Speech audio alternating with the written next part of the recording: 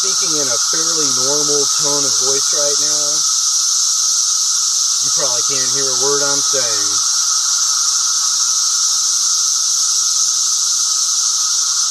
These guys have been waiting 17 years to do this. Hey, shouldn't you be wearing a mask or something? You can't just be sitting out there with the... Alright, look, that is Mark from Bugman Education and Science Shows from 2016, pre-pandemic. This is Mark from Bugman Education and Science Shows from 2021, right in the middle of the pandemic. A lot of differences from before the pandemic to now. We're all doing things differently. One thing is we're doing virtual bug programs because we haven't been able to get out and show people bugs in person for over a year. Also, now everybody's wearing masks, and so look, we've got our special bug masks, and there's my praying mantis mask, right? Oh, and I can show you another difference between before the pandemic and during the pandemic, because since it's just me and my imaginary friend here in the studio, I can take off my mask and show you the pandemic beard. If you're lucky, you get yourself a big science beard during the pandemic, right? And you get yourself some nice Einstein science hair, then you can show people bugs. All right, now, one thing that's the same between 2016 and 2021 is they were both big, huge years in Ohio for periodical cicadas. Well, 2021 hasn't been one yet, but it's about to be. And so this show, we're going to tell you about the periodical cicadas and where they live and how long they live and why they live for as long as they do. Well, we'll talk about why they live for as long as they do, but nobody knows for sure. So we'll just kind of do some speculation about that. We're going to start off at the bug board, and so I'll see you over at the big bug board, and we'll let this guy finish up whatever he's, I don't know, he's probably just about, yeah. All right, oh look, there's some of those cicadas now. The only place in the world you can find Magis cicada, the periodical cicadas, is in the eastern and midwestern United States, mostly in the northern, eastern, and midwestern United States. And they occur in groups in different areas on the same 17-year cycle, and each of those groups is called a brood. And now there are 15 broods that people recognize, although the three that are in the southern parts, this sort of pinkish color over here and this light blue color, those are on 13-year cycles. And so in the warmer climates, it seems to be accelerated. And a brood isn't just one species of Magis cicada, it's usually up to 3 species of Magis cicada. So they're all on the same 17-year cycle. For example, this is brood 2, and it's up, you can see, it's up in Connecticut, and up in some in New York and Pennsylvania, up around on the East Coast, and then it doesn't all touch, but this comes up at the same time right here. Those are all brood 2. They last came up in 2013. So if you stood right here in New York and saw the 17-year cicadas in 2013, and then you just stood there for 17 years, they would come up again there, but not until then. And between the 17-year and 13-year ones, sometimes there's stragglers. There'll be 17-year ones that come out 4 years early, and there'll be 13-year ones that come out 4 years late. And then sometimes it's fewer or more years, and so the straggle, but most of the time it's within 4 years, and that is supposed to be part of how new broods evolved, or the remnants of old broods that went extinct. Actually, when Marlitt discovered these things, or first identified and labeled with Roman numerals all the different broods, he came up with 30 different broods. But most of those weren't seen year after year after year since the turn of the last century, and so they got wiped off the map. This year is brood 10, and in Ohio, brood 10 is going to be over on the western part of Ohio, right? Actually, they're already there, and you can go out and see them now. There's 4 different broods that kind of make it into Ohio. Brood 5 is what's behind us. That was 2016. This was at Dillon State Park, which is sort of around the Zanesville area, central eastern Ohio. And then this year is brood X. This orange one over here is brood 10, and they're just about to come up. And so if you go over to that part of Ohio, you'll already be able to see the nymphs coming up out of the ground. And I've seen some pictures on Facebook and the internet of people with adults that have already emerged. Today is May 17th. And so there are some adults that have already emerged, but they didn't say where they were. And so different parts of their range, you might already see some adults. And then it takes a little while, days before they start to actually start calling. And when that happens, wherever they're at, whoever is there will know it. One of my objectives for the spring of 2021, the spring of Brood 10, is to pick up on a lot of the footage that I never got with any of the other cicada chances that I had. And so this year I've got all my camera gear ready, and I'm going to spend a lot of time out in the field shooting as much as I possibly can. And I started off 4 or 5 days ago. This was on May 12th at Prairie Oaks Metro Park, which is on the west side of central Ohio, west of Columbus. And there's a lot of old growth trees there, and this time of year, if you're in the place where Brood 10 is going to emerge, for the last few weeks you've been able to see holes all over the ground, little teeny tiny holes. And if you look inside, sometimes you'll see little cicadas. And I saw this guy with his little cicada abdomen popping up, and he was climbing up out of the hole. And then finally he did come out of the hole, and I could see the whole thing. Look, you can see him right there. You can also see those front legs, those big muscular, big moving parts on insects means, and most things, big moving parts mean strong muscles, right? And so these guys have big muscles on their front legs and big claws. And those are called fossorial legs, and they use them to dig with. And these guys are obviously, you look at it and it's like, ooh, that's a digging thing. And it's been down there for 17 years, digging little tunnels and little cells, places to protect itself from water and things, you know, from flooding and things like that. And it's been attached to little root hairs and sucking on the xylem of the plant, which is the part where they rush water and nutrients up to their leaves to do photosynthesis with. Not many nutrients, lots of fluids, and so the cicadas just grow on that, and they grow real slowly because there's not a whole lot of stuff in there. This one decided it wasn't quite time to come out yet, and he doubled back down into his hole. But if you go out there, you'll probably still be able to see them coming up and down right now out in the holes. Very, very exciting. And then in a couple weeks, they're going to be all over the place. Cicadas lay their eggs in trees. They lay their eggs in the thin twig-like branches far away from the trunks of trees, and they put their eggs just underneath the bark of those little thin twig-like branches. In order to do this, the female has a special tool that fits into a groove on her abdomen called an ovipositor. O-V-I means egg, and positor is like to deposit, and she sticks that into the branch to lay her eggs. You'll notice on this video, this is not a periodical cicada. This is an annual cicada, or a dog day cicada. You can tell by its black eyes, and its body is not black. It's kind of greenish, and it's got green wings instead of orange wings. The periodical cicadas are smaller. You could tell if you saw them together, and they've got orange wings and red eyes, and they're real obvious, real dark body, but they both lay their eggs the same way. They stick their ovipositor, which is like a shafted sword, into the trunk of this tree, and they make like a little tunnel by moving it back and forth like that with sharp little ends. You can see her working her abdomen, moving that back and forth.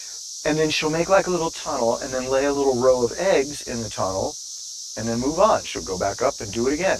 She'll make another little tunnel and then go back up and do it again. And then she'll go to another branch until she lays all of her eggs. After the cicadas are gone this spring, you can go out to the trees where you heard them, and you'll see these things all over the trees. It usually doesn't really do a whole lot of damage to big mature trees. Sometimes the branch itself will die, and you'll see it sort of hanging with brown leaves, and they call that flagging because it looks like it's hanging like a flag. And sometimes there'll be a lot of that after Brood 10. Go out and look, and you'll see a lot of that on the trees, but really it ends up being more like pruning trees. The only time they're dangerous to trees is if you have young trees in your yard that you pay a lot of money for or something. If you see cicadas around there, you might want to put some netting over them just for the couple of weeks that the cicadas are around, and then that'll keep them from doing that to your trees. That's how they lay their eggs. And then in a few weeks, the babies will hatch out. They'll be like little teeny tiny rice-sized termite-like things. They'll literally drop from the branch. they're small enough that they won't get hurt when they fall. They'll tunnel underground, and they'll stay there until 2021 and 17, and it's 2038. Where are you going to be in 2038? Hopefully I'm going to be shooting these guys again, but they're going to be under there for that long. And so when the spring has gotten warm enough that the soil temperature reaches 64 degrees, that's something that the nymphs can feel. And that's a cue that they use to know there's probably not going to be a late night frost and the adults are going to be able to get through their life cycle without freezing to death. They'll climb out of their tunnel for the last time and then find the nearest vertical surface. They go straight up. That's their instinct, to go straight up. And they'll go up anything. It's usually a tree. And in nature, it's almost always a tree, but it could be a telephone pole or a bush or a fence or a bush, or it could be a house, or it could be your dog or a blade of grass or a fence post, except your dog would move too much. But it could be a fence post, or it could be a bush, it could be your grandma, it could be you, but it could be you, or it could be you. You stand there long enough and they'll climb up your leg and hang on you, and it takes like an hour or so for them to do this, but if you want to do it, they'll do it right on you. They don't care. Wherever they can get a good grip, and you can see that not only are their front fossorial legs perfectly designed to dig, they're also perfect for holding on to the side of the tree. They hold on really well because then their back splits open and they push themselves out and the shell doesn't fall off. It holds on the same time. And you can actually take one of those shells and real gently lift it up, trying not to break the legs. And then if you get it off right, you can just hang it on your shirt. So then they got to pull out, and you can see it's white and they got shriveled up little wings. And then what happens is they grow, or they pull themselves out, and then it takes an hour or two, and then they turn black, their wings turn orange, and then they're adults, and then they go find a mate. So the males make all the noise that you hear, and then the females find them. They have a little back and forth, and then they're ready to go lay eggs. A little back and forth. That's what they call it back home. This video is of a mating pair from brood 10. Today is May 17th. There aren't any mating pairs from brood 10 right now. This is a mating pair from Glendon Woods, which is in Columbus, just the north side of Columbus. But in 2004, these guys were the parents of this year's brood 10. 2004 and 2021. So these are the parents of the brood 10 that's going to come up this year. And you can see I didn't really get the greatest video of them. It's cool to have video of a mating pair, but you can tell it was on kind of a rainy day and I didn't really spend enough time out there and blah, blah, blah, blah, blah. Although I did get this right here, and this is them walking on my hand. This wasn't the first time I ever saw brood 10. I also saw them in 1987. These are the grandparents of the ones that are going to come up this year. And back then, I didn't have any video at all. I was at Ohio State back then and actually cut class one morning to get up and do this. And I didn't realize how long it took, so I had to sit there forever to get the photos of it coming out of its case. And I mean, you can see that the quality is only sort of okay, but that was 34 years ago. This was at Muirfield, at the golf course, believe it or not. Well, this was right near the golf course. And this was in 1987. And I was fortunate enough that year to get invited to a practice round at the Memorial Golf Tournament. But it was so weird because it was the year of the cicadas, and they were the story the whole time. You could stand in the gallery and talk just like a normal person because they were so loud. Usually, I know all you golf fans know you have to whisper when you're in the gallery at a golf tournament so you don't disturb the golfers. But this was on the television broadcast. Their opening shots coming back from commercials and stuff was a close-up of one of the cicadas because that was the whole story. Of course, 1987, when their parents came up, I don't have any media of that. I wish I did. In 1970, there wasn't a golf course there. It was all woods. And so these guys were coming up. They had been laid in trees that were gone, and they were coming up all over the place. And it was quite a phenomenon. This year, though, brood 10 is on the western part of Ohio. And you can see from the big map, it's also in other places. Actually, if you want to just see brood 10 is all these little blue dots. You can see some of it overlaps with where brood 2 is, but these are on a different cycle than brood 2, and so there's overlaps, not a whole lot, but there are overlaps, especially on the edges. One of the things that's really interesting about all this is that okay, it's 2021, right? The last time brood 10 was up was 2004.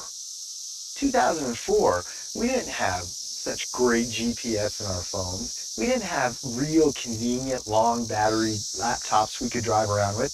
Now the researchers who are out there can just drive around where they know the brood exists, and they can have their windows open and look at and then push the data in their keyboard, and you can tell by the calls which species it is. And so every year these guys come up in a particular area. The technology is so much better that they can refine the edges of the different broods much better.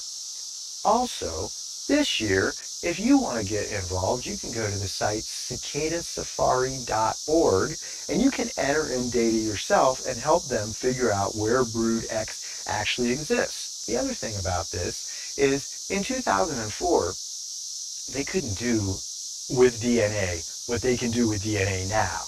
And when they were up before that in 1987, I mean, the ability to actually measure a genome and all that, the Human Genome Project hadn't happened. They hadn't discovered CRISPR yet. You know, CRISPR is the thing that lets you use DNA like Legos, and they can figure out all kinds of stuff. CRISPR, by the way, clustered, ready? Clustered, regularly, interspaced, short palindromic repeats. Anyway, very complicated DNA research that they didn't have in 2004. So now when they can do DNA analyses of brood 10, they're going to have a much better understanding of the divisions in species and start to gain better insights of how the evolution of such a bizarre life cycle ever happened in the first place. And you can get involved too. How cool is that? It's pretty cool. That's how cool. But I certainly have found where there are just a gazillion calling adults and flying around, and here's one right here climbing up this blade of grass. I don't know, can you see him? He's right there. There's a bunch of empty shells over here. This is another one right, let's see, oh wait, ooh, that's poison ivy, watch out for that. There's one right there, can you see that? And there's one right there. Okay. I'm going to go get some shots of these guys, but if you can get out here, you should.